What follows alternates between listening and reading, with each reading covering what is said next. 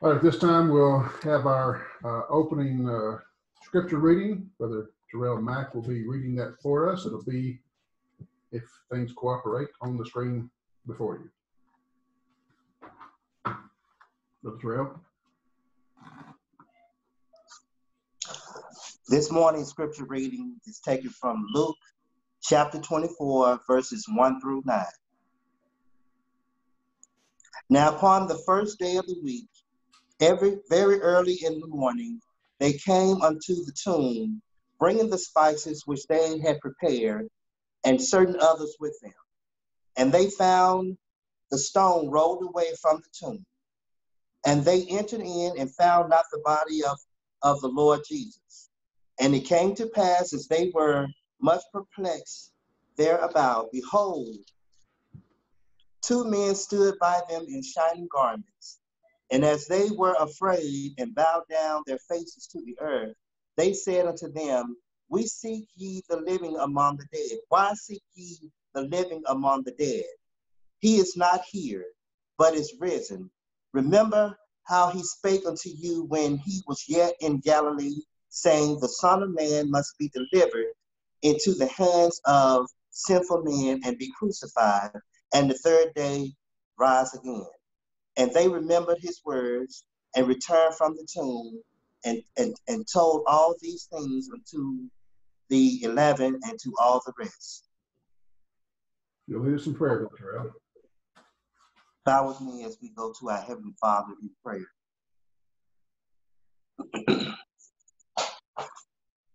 Our gracious and Heavenly Father, have mercy on us all and hear our prayers, O Lord. Lord, bless this world and this country. Deliver us from this corona madness and give us what we need to endure and persevere through these times. Lord, we are so thankful for the love you have shown us by sending your only begotten Son to die on the cross for our sins. We thank you for this hope that came through Jesus Christ. We pray that we will seek first your kingdom. We pray that we will continue to walk in the Spirit. Lord, we pray for more laborers in your kingdom. Be with those that have erred away. We pray for their return. Give us strength and courage to do your will, to share the truth of the gospel to the lost. Give us, Lord, what we need to carry out this great commission. We pray, Lord, that we will have the love that we need to have for one another. Be with those mentioned on the sick list. Have mercy on them, Lord. Help them with their needs. Bless us all as we go through this service. Forgive us of our sins. In Christ's name we do pray. Amen.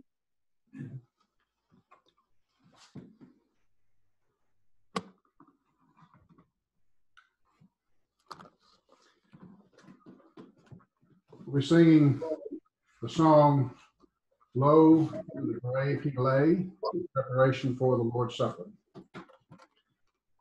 For those of you who are have a book, we'll be singing the 3 verses and then the chorus after the 3rd verse. 344 if you have a book.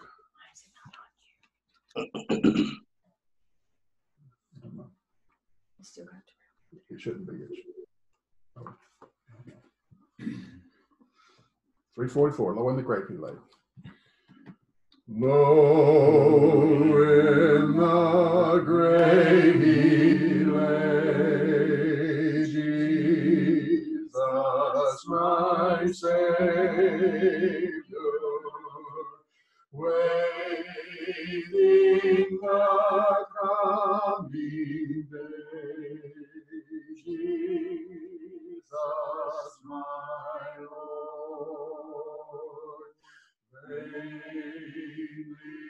they watch his bed, Jesus my Savior. Vainly they seal the dead, Jesus my Lord. cannot keep his prey. Jesus, my Savior, he tore the bars away. Jesus, my Lord. Great he arose with a mighty triumph for his foes. He arose a victor from the dark domain, and he lives forever with the saints to reign. He arose, hallelujah, Christ arose.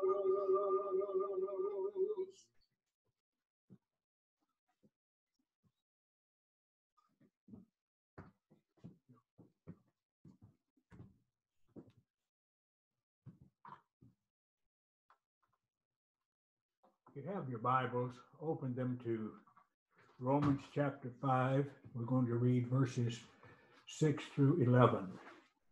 While you're turning there, let me make a comment or two. As one enters the Garden of Gethsemane, even 2,000 years later, there's an awe about the place. There's some beautiful olive trees there. And when you're there, there'll be some little boys in there breaking off olive branches and trying to sell them to you for 10 cents a piece. But you come in, and off to the side, there's an overhang of rock, probably something like a cave. And then you go further out, and there's some trees. And as you stand there, you realize that 2,000 years ago, thereabouts, Jesus had just eaten the Passover with his apostles and had instituted the Lord's Supper. And then he went to this garden, and there he prayed. And we can imagine, and we don't really have to imagine, we can know what he did. He prayed, Father, if it be thy will, let this pass from me. Let this cup pass from me. Nonetheless, he did go through with it.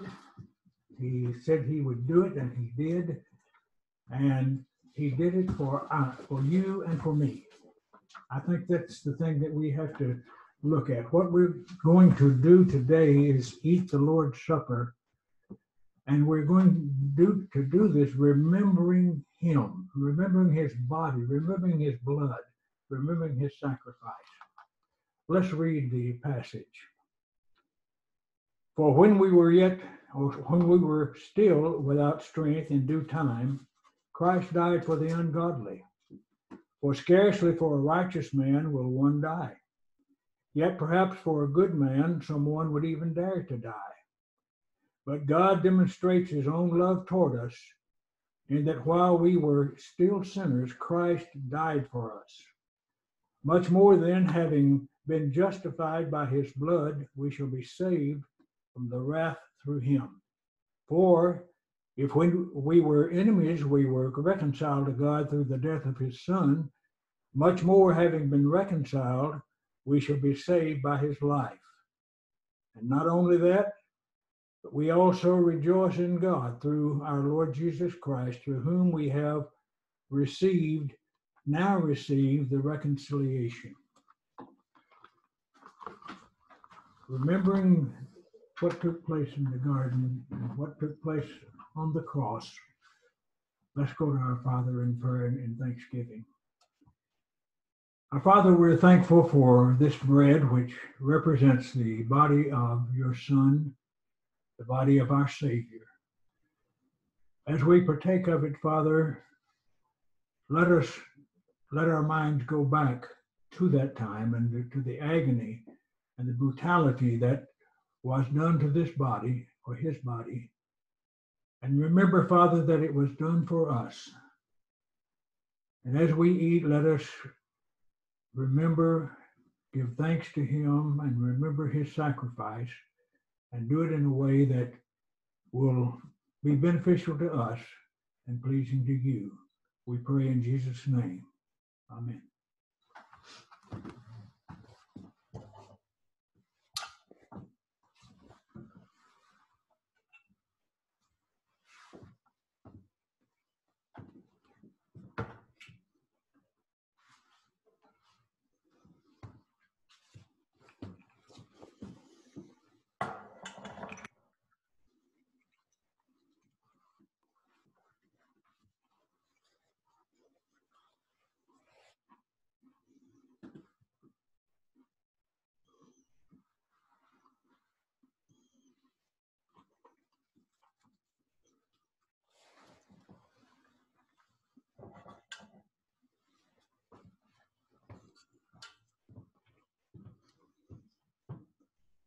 Let us now offer thanks for the fruit of the vine. Father, we're thankful for this fruit of the vine, which represents the blood of your Son. We're thankful, Father, that he was willing to come for our sakes, that his blood might cleanse us from all iniquities. As we take this, let us remember his sacrifice. Let our love overflow for him and for you. We pray that we'll take it in a way that's pleasing to you. In Jesus' name we pray. Amen.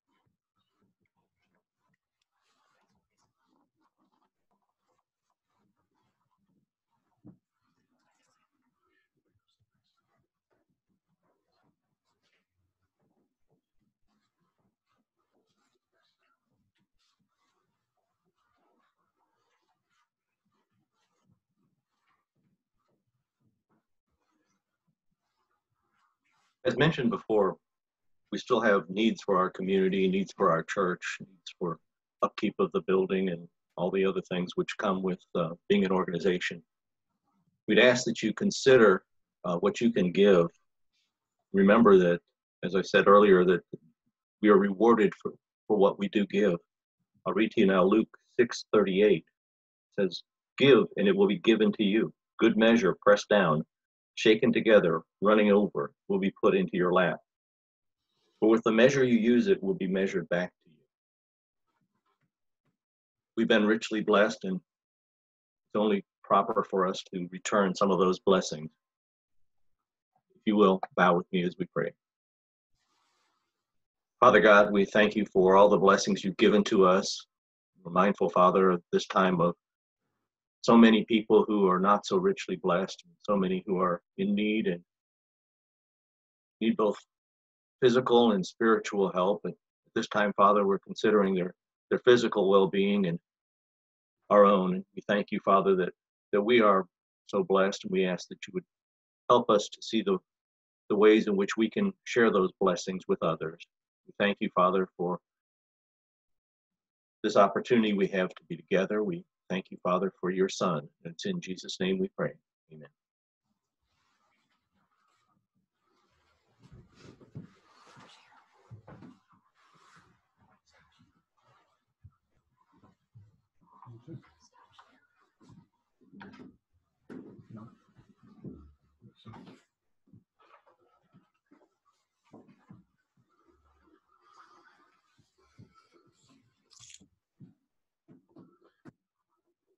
I understand that on Facebook, our audio is not so good. We have a different setup this week, and I apologize for that. We'll try to make improvements next week. If you can't hear us, we apologize. We'll make improvements. We're going to sing number 434 for those of you who have books, "Because He Lives," and we'll follow it with the refrain of "I know that my Redeemer lives."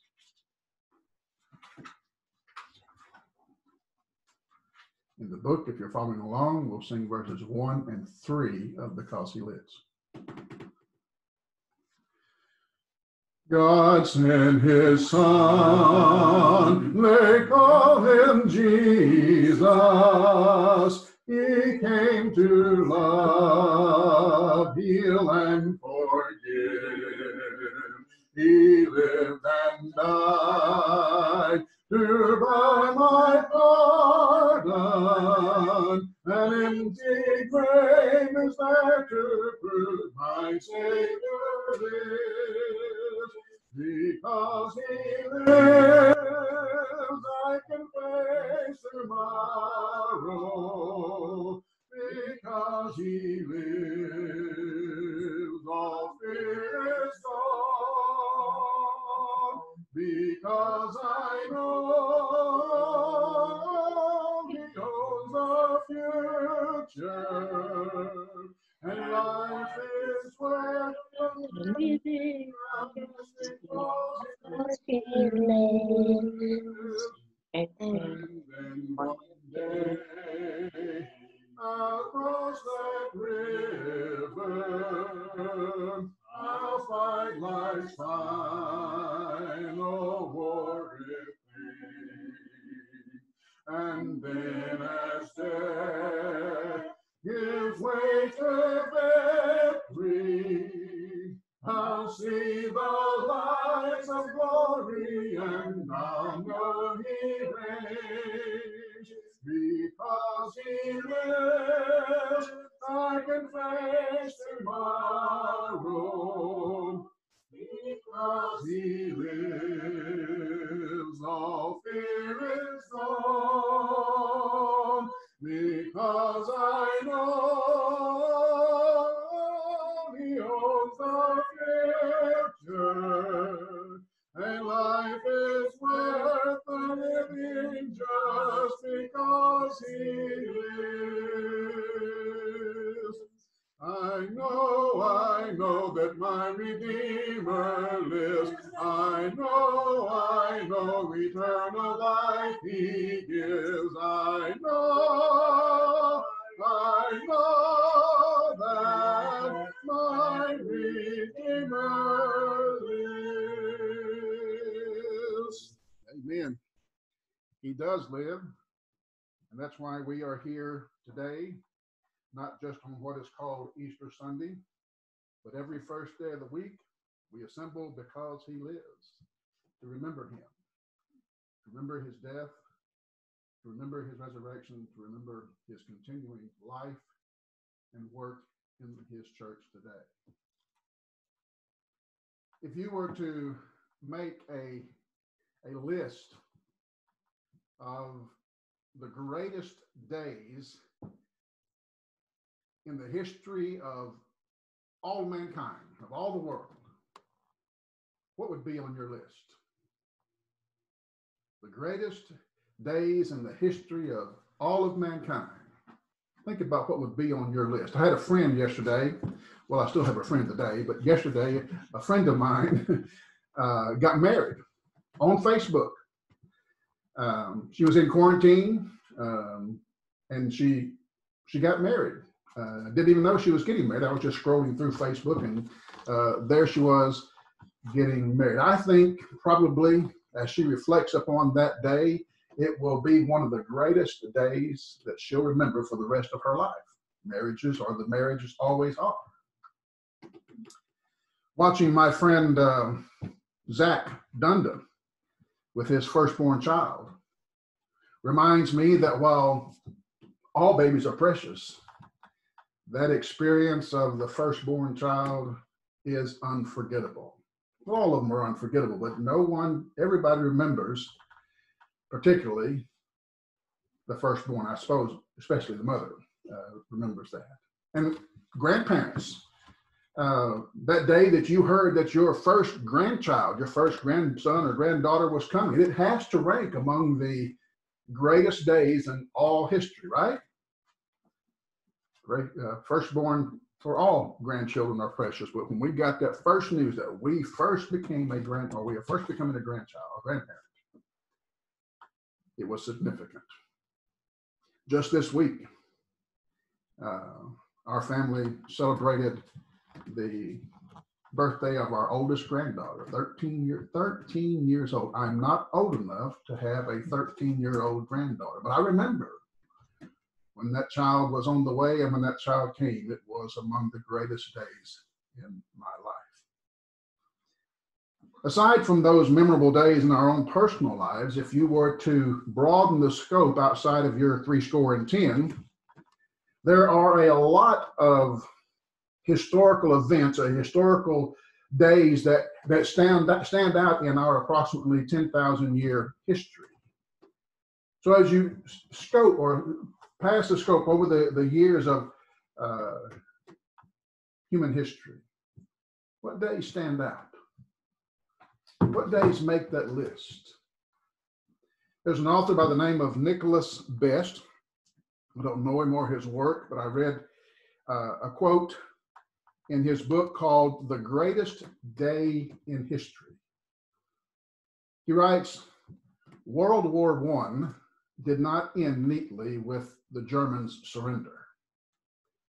After a dramatic week of negotiations, military offenses, and the beginning of a communist revolution, the German imperial regime collapsed. The Allies eventually granted an armistice to a new German government, and at 11 o'clock on the 11th month, the 11th day of the 11th month, the guns officially ceased fire. But only after 11,000 more casualties had been sustained. And the London Daily Express proclaimed, it is the greatest day in history. And I imagine for the people who lived during that time, that was exactly right. For the people trying to get through the tragedy of war of that time, for that document to be signed, for that ceasefire to be declared, for that war to be over, it had to be, for their time, from their perspective, the greatest day in history. Different people from different times, looking at life from different perspectives, will come up with different answers. You'll have different answers than I. I'll have different answers than you. A soldier will look at it from a soldier's perspective, and he will see something like Nicholas Best or the London Times saw, that was the greatest day in history, or a day like that. A doctor, on the other hand, might see the day that Louis Pasteur discovered the principles of vaccination and what we call pasteurization as being the greatest day in history, or at least one of the greatest days in history. He's not looking at wartime like the soldier is. As a Christian, you and I are given a different perspective. As we study the scriptures, we are given a different perspective of this world. We're given a different perspective of time. We're given a different perspective of this world and its history. It's a perspective given to us by God through the inspired authors of the Bible. And as I reflect upon the events that are recorded there in the Bible, there are so many, for lack of a better word, so many candidates for this title, the greatest day in human history. Take, for example, the very first day in human history, or the first day of the world. That's pretty great, isn't it? When everything was beginning. I wasn't there like some of you might have been. Some of you were, well, you weren't there, but it reads in descriptive of that event, God created in the beginning, God created in the beginning of time, in the beginning of world history, God created the heavens and the earth. Wouldn't you love to have been there for that? To see those events taking place? I'm not sure that when I get to heaven, that I won't have more important things to do, more important things to think about. But as I was growing up as a kid, and even now, in my thought process about heaven, I'm thinking that if I have opportunity, if I'm given opportunity, I'm going to ask God to do a replay up on the big screen of that week. I would love to see how it all took place. I've seen time-lapse photos and videos that people have done that might represent what took place that day, but what a day it might be, or what a event it might be to observe the first day in world history, the whole week, first week of history. I Googled Hubble telescope, and I saw some of the pictures that thing has taken up there in space. And it's absolutely amazing just how big this universe is. And as I was looking at it, probing further into some of the photos, it's amazing just how small we are, not just we as humans, but even our planet, even our galaxy.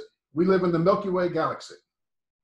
And I'm sure in class and school, you considered or were told how big it is. According to what I've read, it's 53,000 light years across. 53,000 light years.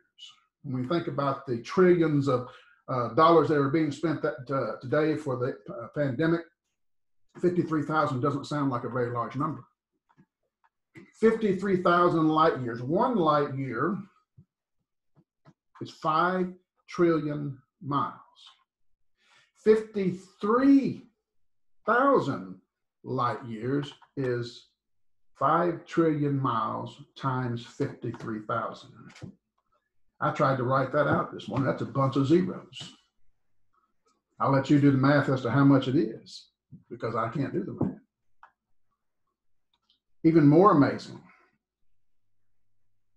they've got pictures of the Milky Way. I don't know how they do it, but they've got pictures of the Milky Way that show the Milky Way as being the size of a pinhead when the scope is broadened and you see the billions of other stars and other galaxies that are out there. We're small. In comparison to some of those other galaxies, we're just itty bitty on the map.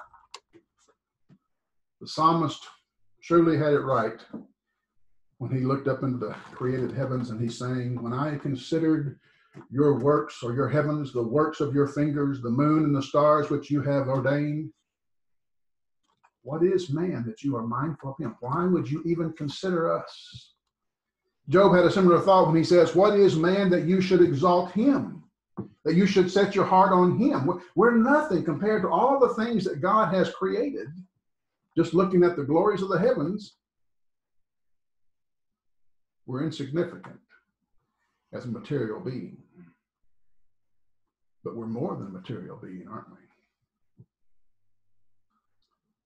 The first day was followed by 5 more just like it, things popping into existence at just a word from God. He says, let there be trees, and boom, there's trees. Let there be animals, boom, and there's animals. And all of a sudden, the world is filled with lions and tigers and bears. Oh my. Snails, creeping things, birds, bees. I don't know about you, but I would love to have walked the earth watching those huge dinosaurs do whatever it is that God created them to do. Maybe if I had one chasing me, I wouldn't love it so much, but at least in my mind's eye, seeing those humongous beasts. We go to the zoo and we see elephants and we're impressed. Elephants are small compared to some of those dinosaurs that were there.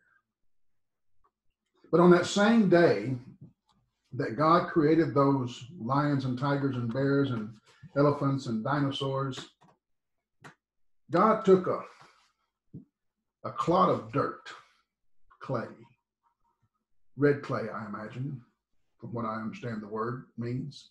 And he made a figurine into the shape of a human body, a clod of dirt.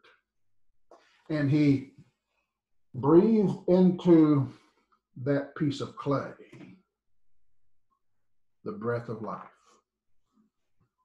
The Bible says he gave us a part of himself. He gave us a spirit which will one day return to God. When this clod of dirt turns back into a clod of dirt, that spirit will return to God who gave it. Now, some folk have the heart of a fool. They deny the existence of God because, well, they don't want to submit to that God. They don't want to be in subjection to someone who is above them. They want to be number one in this life, in their life. The Bible says they have the heart of a fool in denying what their heart knows to be true. I choose to believe that one of the greatest days in human history started when a loving, caring God said, "Let us make man in our image. According to our likeness, let them have dominion over the fish of the sea, the birds of the air, the cattle, over all the earth, of the creeping things that creeps on the earth." So God did. He created man in his own image. In the image of God, he them, male and female, he created them. And then God blessed them. Listen to the blessing. Be fruitful and multiply. Fill the earth, subdue it. Have dominion over the fish of the sea, the birds of the air, over every living thing that moves on the earth. I choose to believe that God purposely created the human race and that he purposely created me. We are not an accident of nature. We are not a freak of nature. We are a purposefully created being in the image of God. And I choose to believe that his love for me is beyond my comprehension. It's incredible. I choose to believe that he has great plans and purposes for my life and for your life, for our lives. I choose to believe that there's a home prepared where the saints abide, the song says, just over in glory land. And I choose to believe that before that day began, before in the beginning God created, God had already planned that you and I could be at his side eternally. Unlike the foolish, darkened, and deceived heart of the atheist, I know that I am not an accident, a freak of nature. My life has design. My life has purpose. And I have a holy, supernatural being who cares deeply about me. And it makes me feel sad for the poor, deluded soul who chooses to believe he or she came from nothing, is the result of nothing, and has nothing to look forward to. There are other great days of which the Bible speaks, days among which I would rank as the greatest days in the history of mankind or humanity. There was the day, for example, that God spoke to Noah. You remember the story. It goes before chapter 6 of Genesis, but the story Noah is brought into the framework in Genesis chapter 6. The Bible shows us that even though God did have such great love for humanity, such great plans for humanity, he desired that humanity would be with him eternally.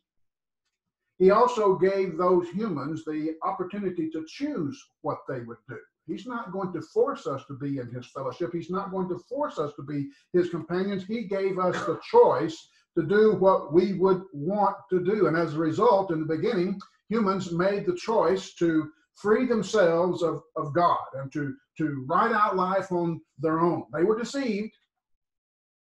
They had the truth. They had the opportunity to be in fellowship with God. They were in fellowship with God. They knew what that was like. But then they were deceived into believing you don't need God's help. They were told that God's just holding back on you. He's not showing you everything that you can do or everything that you become. And so rather than trusting God, they trusted the lie and the liar. And from that day forward, man chased his faulty vision of freedom, walking away from God. In the process of doing so, the further he got away from God, the more he forgot about what love is. See, God is love.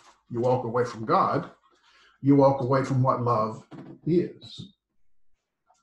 In doing so, he became self-serving rather than self-sacrificing.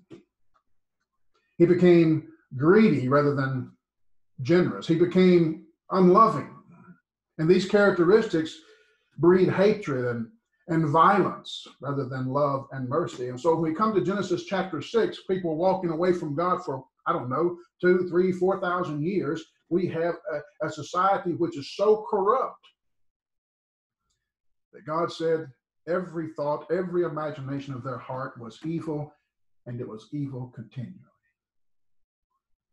And God said that if he allowed this to continue, if he allowed them just to do as they were doing, they would destroy themselves. There would be no human left.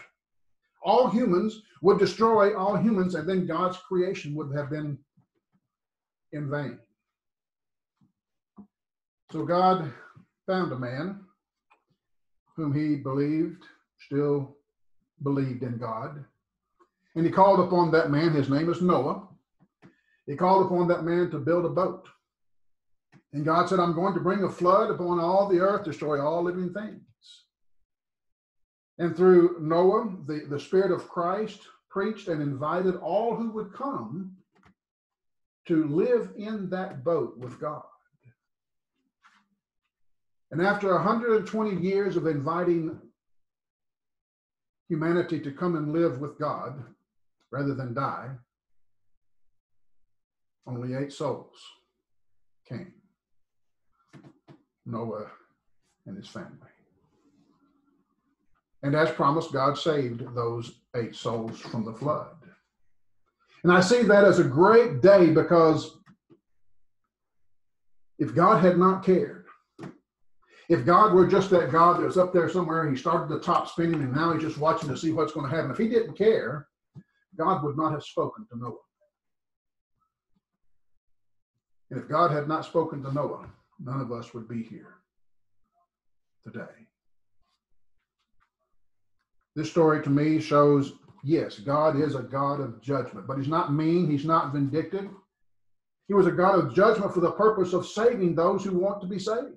He was bringing judgment because they were destroying themselves. So he brought judgment in order to save those who would be saved. And this story tells us of the love and mercy of God that's mixed with his judgment. The story is not about those who thumb their noses at God. It's about a God who wanted to save them. A great day. An unfortunate day for the lost, but it's a great day because we can be here today because of it. And what about that day that God split the Red Sea? Again, I won't lie to you. This is one of my favorite days in all of history. As far as the records of the Bible are concerned, this is one of my favorite days. And I know it's about more than God splitting the Red Sea, but I sure would have liked to have been there. But Charlton Heston just doesn't do it justice. I would love to, and all the videography that Hollywood did, I would love to have been there to see it actually take place. It wasn't just that miracle. There were a lot of miracles, but just to walk there on the bottom of that sea. I don't know if they could see the marine life in the sea on either side of them. I don't know, but I'd like to think that they could. I've been to the Atlanta Aquarium. I've seen, in that tunnel that they have there, I've seen the marine life on top of me, on either side of me, and it's just amazing. Think about walking through the Red Sea as it's being held up by a great east wind, and walking through that sea. It must have been amazing. There's a lot more going on here than a spectacular miracle. Again, this is an act of God's saving grace. God was saving this family, this Jewish family that had become a nation of people. They were treated as slaves in Egypt, and he was saving them from that torment, saving them from that torture, saving them from that sure death, because he was going to use this family, this nation, as he had promised their forefather Abraham, to bring Messiah into the world, to save not just that family, but to save the world. The one whom God had appointed to be Messiah would come through this nation that he saved that day in that seat. For thousands of years, God had been preparing the world for salvation. When he created in the beginning, when he created us, humanity, we were perfect, we were pure. But when we believed the lie and the liar rather than trusting God and love, God's love, and maintaining his fellowship, we needed to be rescued. We put ourselves in jeopardy, and we needed to be rescued from the consequences of that decision. We couldn't save ourselves. Once we separated ourselves from God because we've been tainted with sin, we can't make our way back. You know, in a lot of movies, you've seen them, someone or a group of someones will make a foolish or stupid decision, and that decision or the consequences of that decision will come back on them. They're seeking wealth, they're seeking fame, they're seeking power, and so they make this decision to do such a thing, but then it'll come back on them. You see it in all the movies, right? Ramifications or the consequences are always bad things that come back on them. Dinosaurs come back to life and start eating people. Volcanoes start erupting, and earthquakes start to happen, and the earth's going to break apart, killing all life. Wars and rumors of wars start, incurable diseases spread, zombies come to life, all because of a foolish decision that someone or someone's made. You name it, and Hollywood can picture it for you. But in the movie, finally, generally speaking, just in the nick of time, some hero comes along with a plan. He or she finds a way to reverse or to stop the effects, beat up the bad guys, and save all the people that are left. Well, the Bible is no science fiction thriller, but it is the story of a God rescuing us from the consequences of our decision. Our decision to violate our spiritual nature, to seek fame and fortune and power through physical lust. The Red Sea that we were talking about, that event was part of that salvation. It wasn't just a big miracle of God holding back the sea. It was a step in the direction of making a way for you and me to come home to God. And that's why, in my opinion anyway, it ranks up there with one of the greatest days in human history. And there are so many days like that we could go through the scriptures and look at. The Bible tells us over and over that there are great events taking place in all for our salvation. They were not just great miraculous things that took place, but they were steps on the way to make it possible for you and I to live with God eternally. We could spend the day, months in fact, in amazement talking about these days. To make a long story short, however, I want to skip forward about 1,000 years after the Red Sea event. It's a familiar event to you likely. You may not know the dating of it, but it's about 1,000 years, give or take a few hundred, after the Red Sea. It's recorded in the Bible as an event that was predictive of the greatest day in all of human history. One great day predicting the greatest day. And you'll find the story in the book of Daniel, chapter 2. We're not going to read all of it, but I do hope that we'll get the gist of it. Basically, a very powerful pagan king had a dream. God was speaking to a pagan king. Maybe he dreamed this dream several times and it was bothering him. Maybe he only dreamed it one time, but it was bothering him. Either case, he was bothered by this dream, but he couldn't remember neither the dream nor its interpretation. It was a dream from God and it was about the future, but the king couldn't even remember it to tell his interpreters what to do. So the old pagan king commanded his witches and sorcerers, "You will not only reveal to me the dream, but its interpretation, else I will destroy you and your families." Well, that put them all in the dither because they couldn't, give us a dream, we can give you an interpretation. He knew that. He's accustomed to their ways. But he says, "You give me the dream and its interpretation." And they're pretty concerned about that. And God in his usual way of showing that the ways of men are not the ways of God are not the ways of men, he sent a boy named Daniel, to the old pagan king to tell him both the dream and its interpretation. We find that here in Daniel chapter 2, verse 31. You, O king, you were watching, and behold, a great image. The great image whose splendor was excellent stood before you, and its form was awesome.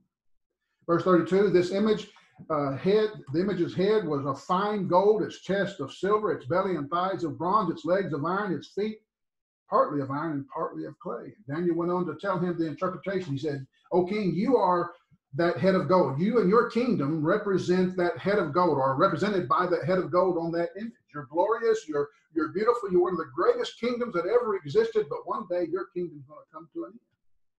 There's going to be another kingdom represented by the chest and arms of silver. And by world history terms, we know this represents the Persian Empire, the Medo-Persian Empire that came and overtook Nebuchadnezzar's Babylon. Nebuchadnezzar was dead by that time. Again, this second kingdom was glorious and beautiful, not as much as the golden head, but it was still glorious and beautiful. And he said, Daniel did, he says, even that kingdom, however, will one day come to an end. Then he speaks of that kingdom of bronze, the belly and thighs of bronze, very strong, powerful metal, not as glorious as the silver, not as glorious as the gold, not beautiful like that, but it was strong, it was powerful, it was the kingdom of the Greeks, according to world history. As strong as it was, however, Daniel says, it will not last. Another kingdom will come. The iron kingdom, the iron-legged kingdom with feet of iron and clay. It had a weakness. But it would come and it would overtake the Greeks. Again, you and I can open up our history books and we can see this take place. In our history books, it's not called the kingdom of gold, the kingdom of silver, the kingdom of bronze or iron. But we can see these things taking place. We have the benefit of history to show that to us. Daniel was looking into the future. Actually, Nebuchadnezzar was being shown the future, and Daniel was telling him what it was. And Daniel came to the point, God's point, of giving him the dream, which is greater than world history. Listen to what he said. You watched, Nebuchadnezzar, verse 34, while a stone was cut out without hands. You watched as it struck that image, the iron, bronze, silver, gold image. It struck the feet of iron and clay and broke them in pieces. The iron, the clay, the bronze, the silver, the gold were all crushed together and became like chaff from the summer threshing floors. The wind carried them away, and no trace was found of them. And the stone that was cut out without hands, that struck the image, it became a great mountain, and it filled the whole earth. Daniel's interpretation of this is very important to our understanding of the greatest event, the greatest day in the history of mankind. Let's read it. Daniel chapter 2, verse 44. Here's the interpretation. Listen to it. And in the days of these kings, now some people say it's the Iron Kings, the Roman kings. Some people say it's the days of all the kings together. And those days when earthly kingdoms were taking over the world. I'm going to go with the Iron Kings because that seems to be the context. But anyway, in the days of these kings, these earthly kinds of kings, these earthly kinds of kingdoms, gold, silver, bronze, iron, doesn't matter. In those days, the God of heaven, he will set up a kingdom which shall never be destroyed. That stone that crushed all of those, that crushed that image, became the mountain. It is the kingdom that God will set up, and the kingdom shall not be left to another people. It shall break in pieces and consume all these kingdoms, and it shall stand, what's the word? Forever. The gold, it will come to an end. The silver kingdom, it will come to an end. The bronze kingdom, it will come to an end. The Roman kingdom, it will come to an end. This kingdom will stand forever. This kingdom would not be like other kingdoms built by men. This one would be cut out by God himself. This kingdom would not be like the kingdoms of men coming to an end. It will stand forever. This is a prediction of the greatest day in the history of mankind, and it was given 500 years approximately before that day happened. And if you continue to read in the book of Daniel, you'll find that he predicted in some very clear, detailed messages the coming of Messiah. Messiah simply means appointed one, anointed one, the one God anointed or appointed to do a task. We know him as Jesus, who is Messiah, or Jesus, who is Christ. It's the same word, different language. But Daniel predicts his coming, he predicts his death, his burial, and his resurrection. And it's amazing when you read it, considering that it was written 500 years aforetime, how exact his predictions were. God is making it clear through Daniel, before Christ, Messiah came, that it's all a part of his plan. I'm in control. I'm working in the affairs of men to bring this about. This is all part of my plan. What plan? My plan to save you, save humanity from the consequences of their sinful decision to think that they could live without God.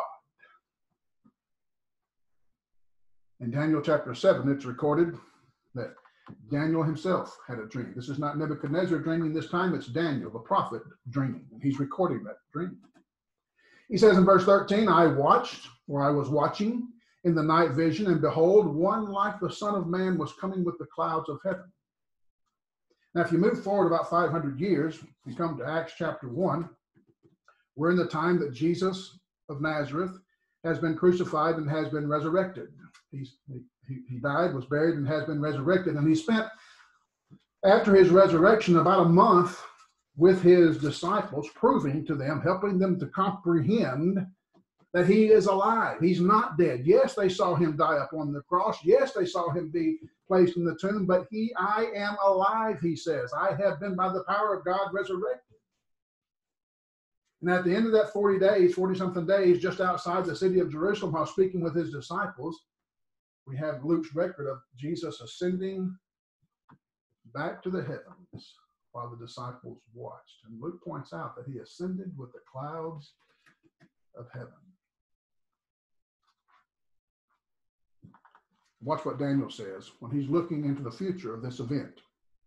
He's 500 years before what we just talked about, before the ascension of Jesus. Listen to what Daniel says. He, Jesus, the one who would be Jesus when he comes, came to the Ancient of Days, the Ancient of Days being God, and they brought him near before him. Then to him, to Jesus, was given dominion and glory and a kingdom, so that all peoples, nations, and languages, that's you and me, peoples of all nations and languages, should be able to serve him. His dominion is everlasting, it shall not pass away. And his kingdom, the one which shall not be destroyed. Because of their sins, for thousands of years, humanity had no access to God, no ability to come before him, because they were tainted with sin. They had become defiled. And that's what God says in Genesis chapter 2 to man. He says, when you sin, you separate yourself from me. I can't be with you anymore. I'm holy. You've become unholy, and we cannot have communion anymore. So for thousands of years, humanity and God had been separated. Now, because Jesus has paid our penalty, death was the penalty. You sin, you die, you're separated from God. Jesus said, Jesus came and he paid our penalty. And then God, because Jesus was perfect and innocent, not guilty, God raised him from the dead. And Jesus then was taken to heaven to sit on God's right hand to rule in God's kingdom. And brothers and sisters, friends, because Jesus reigns, we can be washed in the blood of Jesus Christ shed on that cross. because Jesus reigns, because he has been resurrected and now ascended to the throne of God, the guilt of our sins will no longer keep us away from the holy God if we come to him. And this is what God has been planning all along. From the time of in the beginning, God created. God has been planning this. He knew Jesus would be the way home for us. He planned that Jesus would be the way home for us. He has always wanted us to have a way home to be with him. That's why he created us, so that we could be with him. The greatest day in the history of mankind was the day God, through Jesus Christ, opened the doors of the kingdom of heaven. In relation to that, I want you to read with me in the book of Acts. Listen to what Peter says about that day. Acts chapter 2, verse 16. But this, what you're seeing, the miracles of the day of Pentecost, the apostles preaching and teaching in tongues, all of this, he says, and more, is that which was spoken by the prophet Joel. He said, and it shall come to pass that whoever calls upon the name of the Lord shall be saved. Then he speaks to us. He says, hear these words, verse 22. Jesus of Nazareth, a man attested to you, confirmed to you by God, by his miracles, by wonders and signs, which God did through him in your midst, as you yourselves also know you saw. Him, Jesus, being delivered by the determined purpose and foreknowledge of God, you have taken and by lawless hands have crucified and put to death, whom God has raised up. The one you put to death with lawless hands, God has raised him up, having loosed the pains of death, because it is not possible that he should be held by it. Why? Because he is God.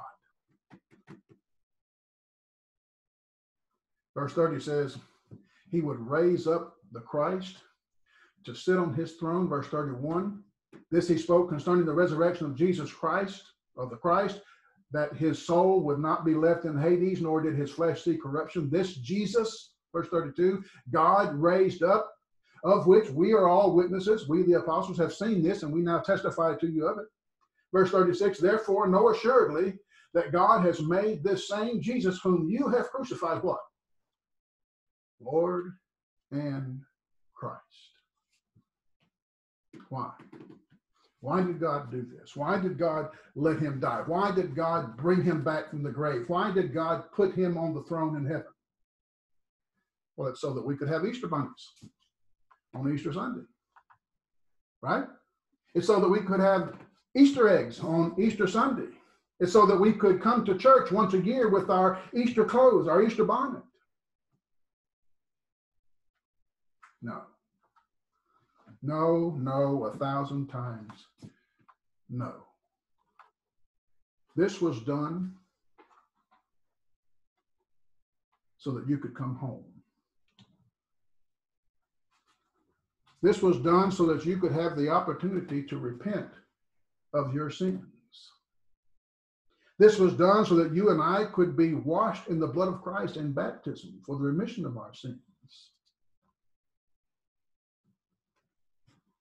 This was done so that when your life leaves this body, this clod of dirt, it can one day go home and be with God. That's what God wanted from before the beginning. The greatest day in the history of mankind. It's the day that God opened the doors of heaven, allowed sinners to be cleansed by the blood of his only begotten Son, and to be added to his church, his kingdom that shall never be destroyed. And some people say that, well, the church is just a man-made thing in order to control people religiously. Those people are deceived and foolish. That's what some churches have done. I'll not deny that. The denominational world is guilty as sin of that. But the church of our Lord Jesus Christ is not a man-made institution. It is a human, or it is a living organism created by God and given its life by God. And it cannot be destroyed. The greatest day in human history. It's not about Easter Sunday. It's not about Christmas morning. It's about what God did to give you eternal life. If you're listening to us today and you're not a Christian, not a child of God, not a part of that kingdom, chasing the things of this world, we want to give you an opportunity to know more about this kingdom. God has created this kingdom into which God wants to add you, or part of it that God wants to add you to. The Bible, from kiver to kiver, they say, is about that kingdom, about what God did to bring that kingdom into existence, about the sacrifice that he made so that you can regain fellowship with him. If you're not faithful to that kingdom, walking in the light as he is in the light, make that right with your God. If you're not yet a part of that kingdom, give us a call. 770-457-9696 is the church's number. Give us a call. Let us open the scriptures with you and show you what God has done. Let's conclude with a song. In your books is 345, if you have books. Sing it. I know you're all muted on the video, because if we don't mute you, then it becomes chaos. It becomes really it may be a joyful noise, but it's really a noise from what our experience was the first week. We tried that. So you'll sing at home, but sing with enthusiasm. Read the words that you're singing that will be on the screen before you. Sing those words with a passion. Christ the Lord is risen today. Hallelujah. Sons of men and angels say, hallelujah. Raise your voice and triumph high. Hallelujah. Sing ye heavens, the earth reply.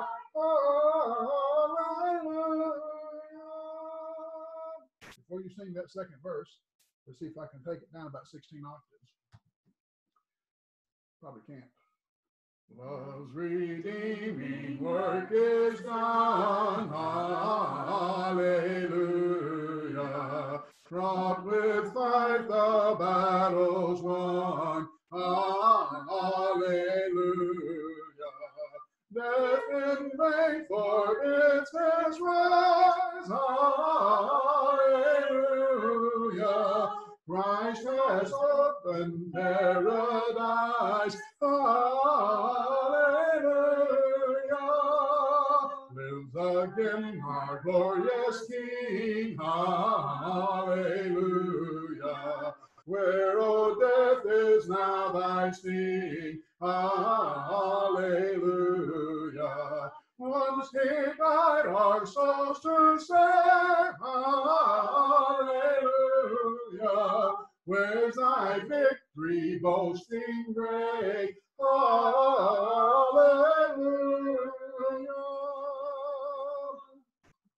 I can get Bob Whitlock to lead us in a word of prayer. We'll close our services. Okay, let's pray together.